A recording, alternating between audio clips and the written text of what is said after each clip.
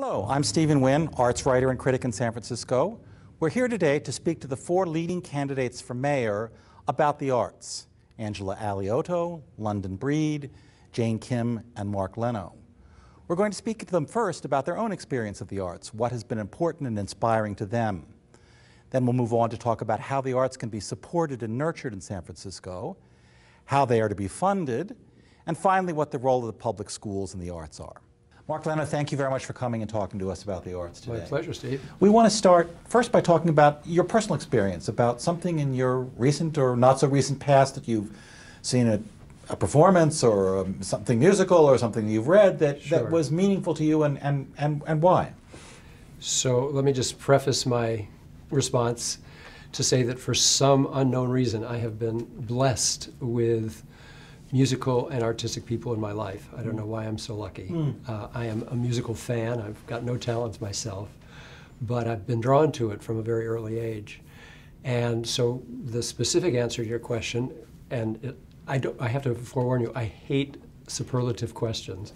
So I don't like the most this, but I'll tell you my favorite. I got you. And anything that's, that's but significant. But my favorite color is blue. Okay, we got that. You've covered the superlative. But I would have to say, of all the myriad of possible answers to the question, would be the San Francisco Symphony's Pride concert a year ago last April.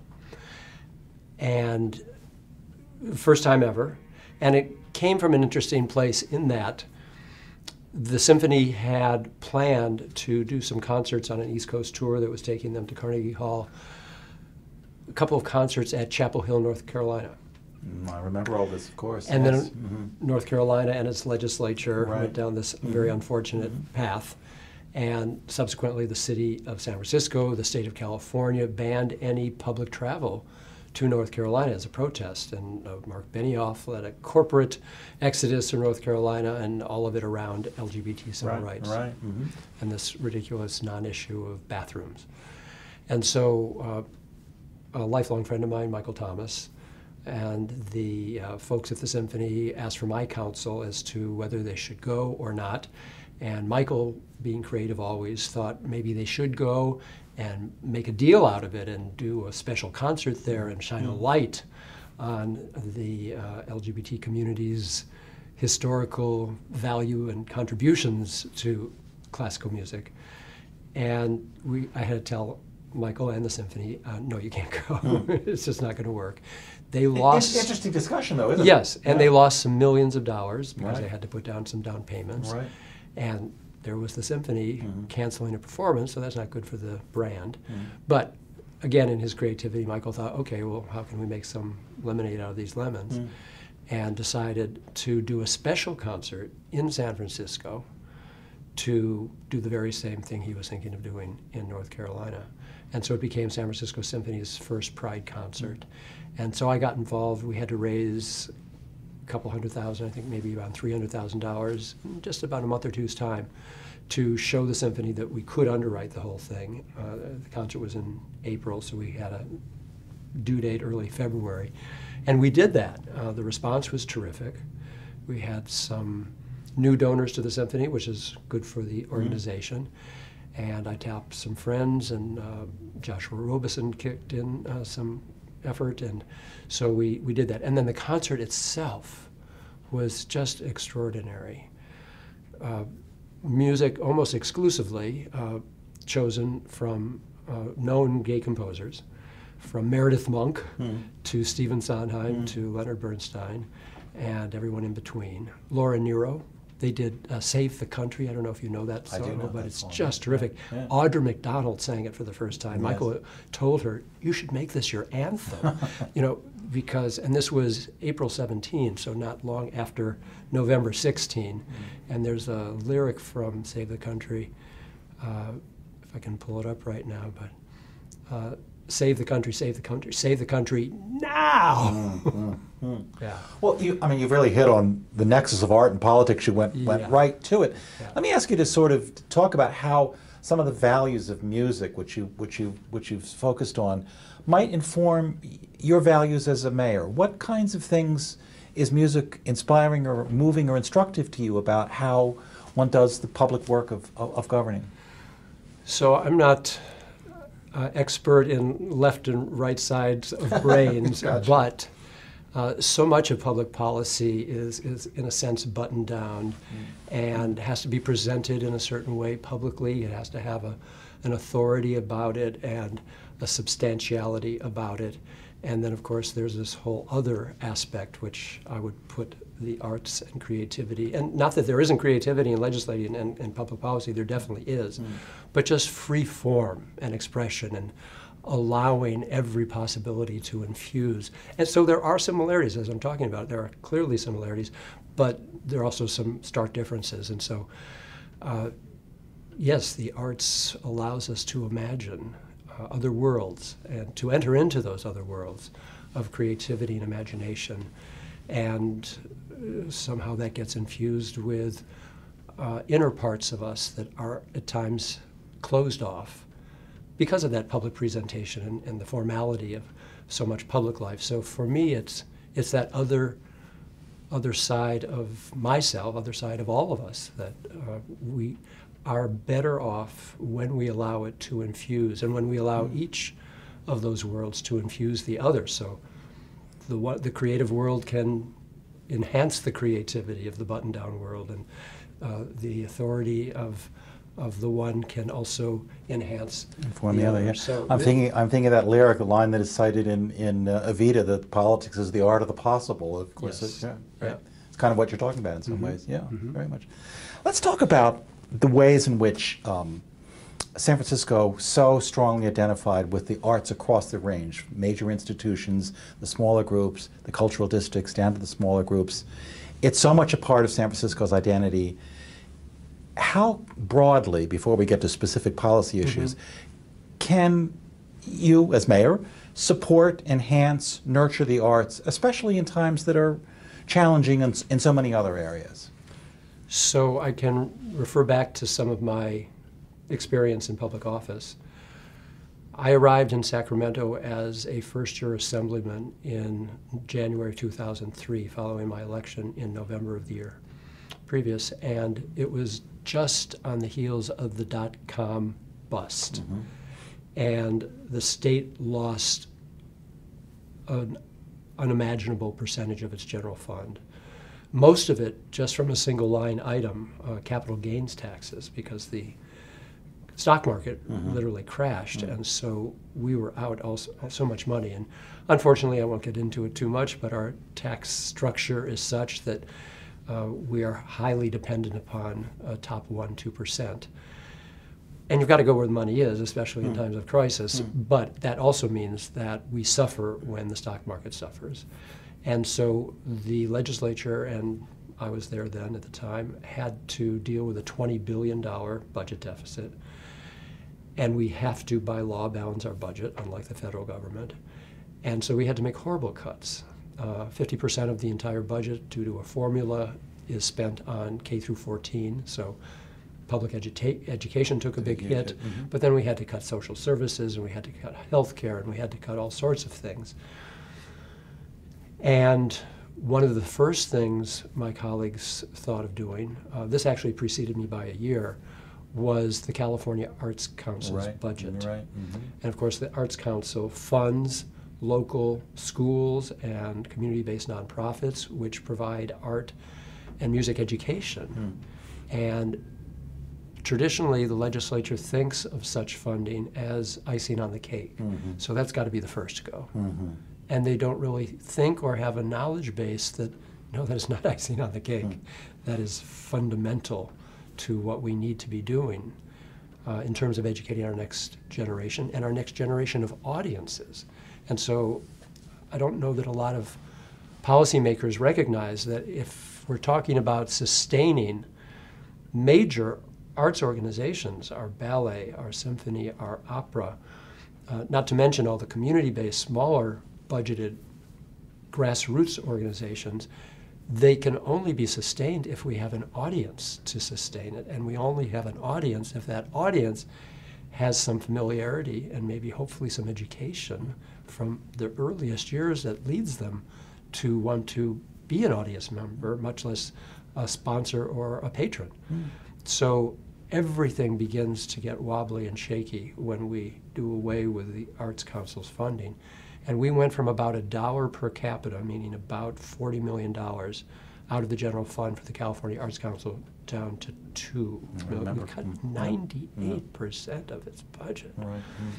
And then, of course, we had to get creative. We did a license plate. How can we cobble together a few extra pennies? And we ranked 50 out of 50 states in per capita spending on the arts. New York State, $5 per capita. Minnesota, $4.50 per capita. California, entertainment capital of the world, 3 cents per capita. It's embarrassing and tragic. How is that story instructive going forward for you in San Francisco? How do you make the case that arts aren't the icing, but they're the yeast in the cake, as it were? That's the word I was trying to find. How do you make that case? What's the case for it, broadly? Well, one of the benefits of the mayor's office is, of course, the bully pulpit. And so, yes, the mayor can lay it out for the voters, the taxpayers of San Francisco, and try and raise consciousness and also be present in a public way to sustain, and not just the major arts organizations, the community-based organizations, to show that the mayor understands there's a need for all of us to come together and do our part in sustaining these organizations, that we are the richer for it. We will be the poorer without. Richer in what sense? Not just in terms of, a more ideologically and emotionally and artistically richer community, but ways in which the arts are an engine of other things, that they interact with the other issues. Exactly. What's the case?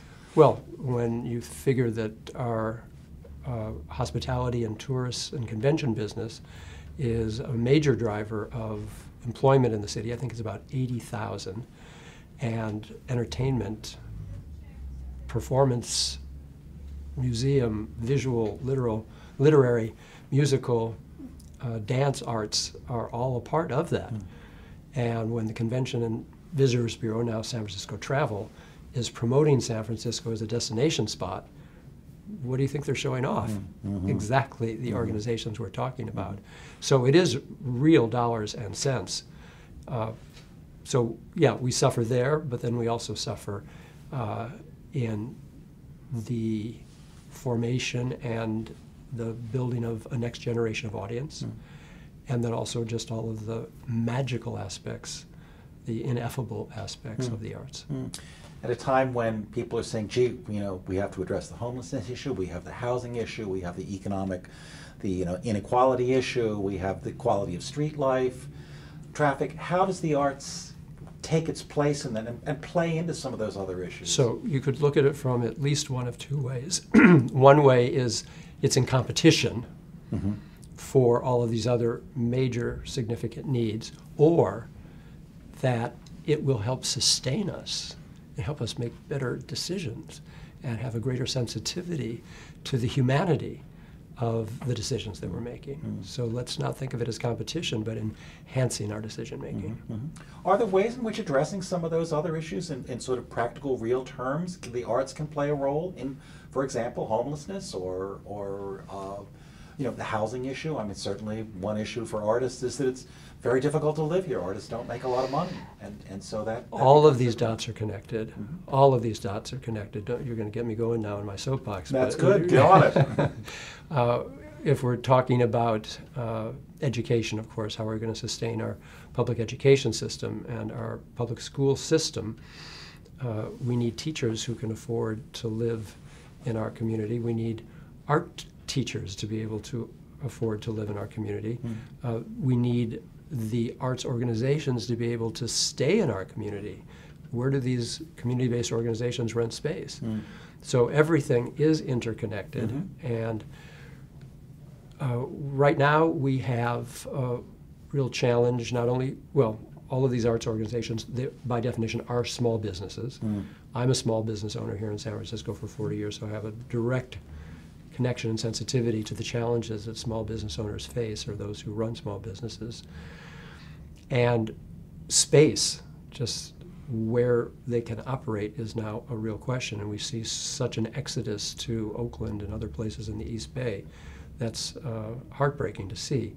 At the same time, and this is a bit of a conundrum that no one has yet to explain, because we're really challenging the laws of supply and demand, that for thoughtful purposes and reason, we require all new residential developments to have ground floor retail. And we're putting up a lot of new residential developments. I'm just thinking in particular from Octavia Street to Castro Street on Upper Market, every one of those triangular spots that used to be a gas station is now a housing development. They all have ground floor retail because you don't want people living on the ground floor and then having no street traffic. You want to draw people to these neighborhoods. You want to create new, vibrant, sustainable neighborhoods. So we put in ground floor retail. That's a good thing. But because of the way retail is changing right now, I know you would never do such a thing, but I understand that some people are making purchases online. What a strange thing to do. No. And there is a downside to that, because what will become of our merchant districts if this trend, this phenomenon of purchasing everything out of convenience online continues to grow? They could be at serious risk. They're already in great challenge right now. And so mom and pop retails and other small enterprises have a real hard time paying the rents. Now you'd think with a glut of retail space on the market, the price would fall. It's not. It's not happening. It's not happening. And so we've got a lot of vacancy.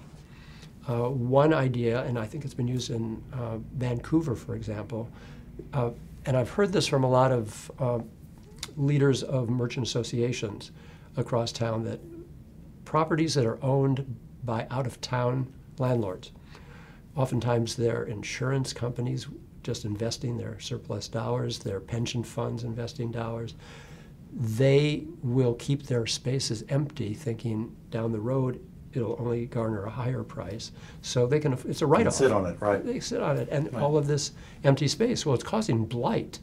So the city suffers, the neighborhoods suffer, and so you, out-of-town landlord, should pay a tax on it. And we can use that tax for a variety of things, but what if we use that tax to subsidize community-based nonprofit organizations, arts organizations, even some retail, for-profit retail, to help fill these spaces that are available? We don't want them to leave town and go to Oakland or some other place. We've got the space here. It's just not affordable right now. And these merchant leaders are also telling me that when the property is owned locally, it seems that the landlord is more willing to negotiate, to be able to work with an entrepreneur who can afford $2,000 a month, but not $5,000 a month. So there's a difference in a situation depending upon who owns the building. But I would be very open to, and it would have, devils in the details. Some thought would have to be put into how, in fact, we administer something like that. Right. How we would determine, did some landlord have the opportunity to rent, decided not to. But if you keep your place open, vacant for an extended period of time, I think you should gain something back to the city. And I would love to see it go toward arts organizations, among others, to be able to stay in town. All right. I mean, you use the word blight, and it's not really a direct comparison, but I mean, classically, in places like Detroit, what starts to bring cities back like that is when the artists come in first. That's right. That's right. And so, I mean, it's not a direct analogy, but in a way, it's resonant with what you're talking about here. I'm reminded of Richard Florida's book, The Creative Class. Right, exactly. That's what makes metropolitan areas attractive and vibrant. Right. Are there areas of the city where you see potential for more of that sort of thing going on? Parts of town that you feel are sort of underused in that way, that we might particularly... Certainly that stretch of Upper Market, but it's not the only place where we're building. There are towers going up everywhere. And that's one of my criticisms of City Hall right now, is that it has not been negotiating as well as it should be on behalf of San Francisco. I think oftentimes it's negotiating on behalf of multi-billion-dollar corporations, and we're not getting what we, the city, should be getting out of some of these deals. And so if there's a tax break, like we saw for mid-market, that what are the community benefits? And what are the enforcements of those promised community benefits? And another thing I've been talking a lot about is enhancing local hiring. So you want a tax break to incentivize industry to come into a certain part of town. well, that's all well and good, but what are we going to get out of it? Okay, there'll be new jobs created, but are all those new jobs going to be for people coming from out of town? What are San Franciscans getting out of it? And what are San Francisco organizations and the heart and the soul and the foundation of our city going to get out of it? I don't think we've been negotiating on our behalf well enough. It's one of my criticisms. Speaking of out-of-towners, one of the things that, as you of course well know, that has funded the arts historically here is the hotel tax fund, depending on dollars coming in from out of town largely. Supervisors Peskin and Tang have a proposed ballot measure in the fall, which I'm sure you're familiar with, I imagine you are, about reestablishing the historic connection between hotel tax and funding for the arts. Are you in favor of that measure? I am, and would you think it's a fair description to say it is an outcome of the nearly passed Prop S last year? Well, yes, exactly. Indeed, yeah. So I was a big supporter of Prop S, and I know that there was consideration of Prop S 2.0, and I think the Tang-Peskin proposal came out of all of that. Right, I believe that's true, and I think the arts people are solidly behind this. And you would support it yourself. And yes, and historically, interestingly enough, we have to go back to the crash of '08, where a desperate city needed money to balance its budget and took the hotel tax fund money. Once again, the icing argument, huh? Yeah. And it was, we need this money, too bad, and maybe there might have been a hint that we'll restore it later when we get over this hump. That never happens, of course. And so the community had to go down a warpath to go get it. Yeah. You raised it earlier, but arts education is a huge issue. That's where it starts. Without arts education, so many things wither and never develop in the first place. Yeah. It's disappeared from public schools, not just here, not completely disappeared, but certainly been diminished. First of all, what's the argument for why the arts are important in the school, and what can you as the mayor and folks in government do about enhancing and seeing that those things thrive? So I can tell you from every report, every analysis, everything that I've ever read on the subject, students that study art and music test better not only in reading and math, but in science. They have higher rates of self-esteem, no surprise. They have lower rates of dropping out of school. And here again, connecting dots, a student who doesn't complete high school and get a degree has a 7 times greater likelihood of finding his or her way into our criminal justice system. So when we're talking about education, encouraging and inspiring students to stay in school and to get a high school diploma, if not pursuing higher education or a career technical education, we're also providing safer communities and lowering the growth rate of our Department of Corrections, which is the fastest growing department in state government. So again, connecting these dots and recognizing that we know what works. We don't need another study. We don't need another analysis. We know. And sometimes we don't even pay attention to the evidence-based information in front of us. So it makes sense on so many levels to make sure we invest in art and music education. And that's something I pursued for all of my years in the legislature. My very first year as an assemblyman in 2003, again, dealing with an ongoing budget crisis and recognizing that the Arts Council had been decimated, I thought the arts needs a new and dedicated revenue source to sustain it so that it will not be held hostage through the vagaries of our annual budget process. So I remembered that when I was on the Board of Supervisors, I think it was Supervisor Mabel Tang was able to successfully add a very small little surcharge onto the cost of a Giants and 49ers sports ticket. You wouldn't even know it was on, and you don't know it's on, but it is. And that went to physical education for students in our public schools. I thought, well, why don't we do that for the arts? Let's put a 1% surcharge on every entertainment ticket sold in California. So, and this states the legislation, a $10 movie ticket would cost an extra $1. A dime, excuse me, a dime as you go into the theater to spend $20 on Coca-Cola and popcorn. A dime, a $100 opera ticket would cost an extra $1. And we extrapolated that we could raise about $40 million for the California Arts Council each year. Just the amount that had been cut. Yes. Yeah. Unfortunately, that did not make it out of committee. Yeah. And my colleagues, we would need a 2/3 majority vote to create a new tax. This is not increasing a tax, it was creating a new tax. That's always a difficult thing to do, but I'm still convinced that's a very wise thing to do. And I should check, and I will be, with the city attorney, if Mabel could do that for physical education at the local level. I'm not clear why we needed a change in state law to do it for art education, but it would make sense. Yeah. It's on several points now. You've been really arguing sort of the economic model about why the arts are. We understand the arts are important in a sort of psychological, emotional. It enriches our life. Yes. But it's really important to argue along some of the lines that you are, that it makes sense economically. It keeps kids out of prison. It costs us less money. They perform better in school. Yes. All of these kind of things, and same with the funding more broadly. It's an engine Let me of growth. I worked with then Attorney General Kamala Harris when I was still in the state Senate. She was focusing on truancy and chronic absenteeism. There are children in San Francisco and throughout California who are missing upwards of 1/3 of their school year as early as 1st and 2nd grade. And when a child's missing that much school, they're falling so far behind. They're never going to be reading at grade level in grade 3 when they get tested, or 5th grade or 8th grade. They're never going to catch up, never. And then, of course, the likelihood that they drop out is so great, and they'll not get that high school diploma, and they will be 7 times more likely to enter into our criminal justice system. To think that an 8-year-old kid's future is being engraved in stone is just heartbreaking. And so we worked together on some legislation to deal with some of the real challenges and factors that keep some kids from less advantaged communities from just getting to school.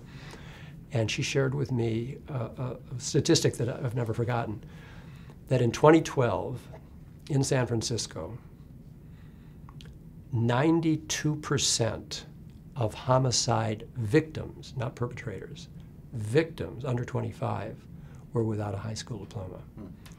So without a high school diploma, you are either going to be you'll be engaged in violent crime one way or the other, either as the assailant or as the victim. That's 92%. 80% of those in our state prison are without a high school diploma. Getting down to the granular level here, what can the mayor do? What can the mayor's office do about arts education in San Francisco? So he or she can call the city attorney and say, do we need to change in state law to put a 1% surcharge on every entertainment ticket? So I had to work with some of the local arts organizations in my district as I was proposing that, because you can be sure I got some calls from my friends at the ballet and the symphony and the opera saying, you want to do what? And of course it was the movie theater owners that really killed that. They said, this is going to destroy us. But I got more resistance from the larger arts organizations than I did from the community-based organizations. They said, yeah, it makes sense. They thought it was going to be an inhibitor on their... They thought that it would discourage ticket sales, subscriptions, if there was a 1% surcharge. I doubt that. Or that they would have to eat the increase and it would come out of their own budget. No one likes change, and no one likes a tax being thrown at them in one way or the other. So it took a lot of time and energy, but I got most everyone to at least a neutral spot. But it was the community-based organizations that understood the benefit, and I got no resistance there. So is this something you might pursue and really try to? Oh, yes, without a doubt. And I should have the answer to that question after all this time, but I don't. Yeah. But I do remember that it was inspired by something we did locally on athletic entertainment. Yeah.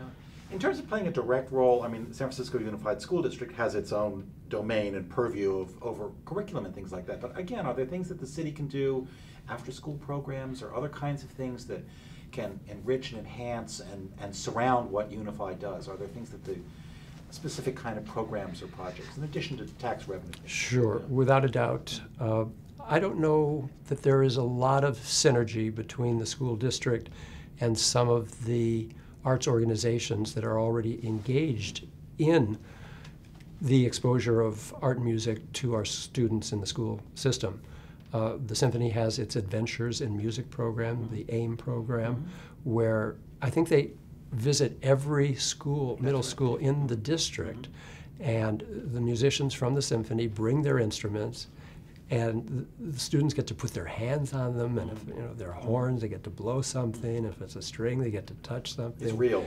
And then they get to hear, and the percussionists, and it gets kids' attention. Of course, when we went to school, we all started with the recorders and kindergarten, and then there was the school band, and we were privileged kids in public schools, and that's just not that way today. So and then there's Music in Schools Today, which is another nonprofit organization which does similar kinds of work. So I would imagine if there is some interaction and synergy, that it certainly could be enhanced. And I would be, so much of these public offices is just plain facilitator. Yeah. Oh, you got a need, you got an idea. Oh, let's bring everyone together and make this happen. Private partnerships, other ways to leverage those things to make? Certainly, certainly. And we've got booming new industries in this city, and they need to recognize that there's benefit for them to engage. And I know some of this directly from, again, Michael Thomas and his ongoing efforts to engage newcomers to San Francisco and new industries to San Francisco and new donors to the symphony, because the old guard dies off, and the inheritors of those fortunes may not have the sensitivity of the arts that their parents had. So he's, as a music director, always looking for funding for his organization. It's a big organization. And so there's a lot of opportunity out there, so much wealth in this city right now. Well, yeah. And I don't think enough of it is currently directed at the arts and so many other of the needs in San Francisco. Well, it's what a frustration that people say all the time. There's so much money here. How can we not be addressing, all of the the myriad of issues, income, and let's also recognize the heroes that we do have in our midst, like Mark Benioff, just extraordinary. And he's trying to lead by example. And I don't know how many of his colleagues are following, but it doesn't stop him. Well, you talked about showing up earlier on. A lot of it is that, isn't it? Yeah. Great. Mark Leno, thank you so much for talking to us today. Thank you, Steve Wynn. It's good to be with you. Great. Thank you. Thanks.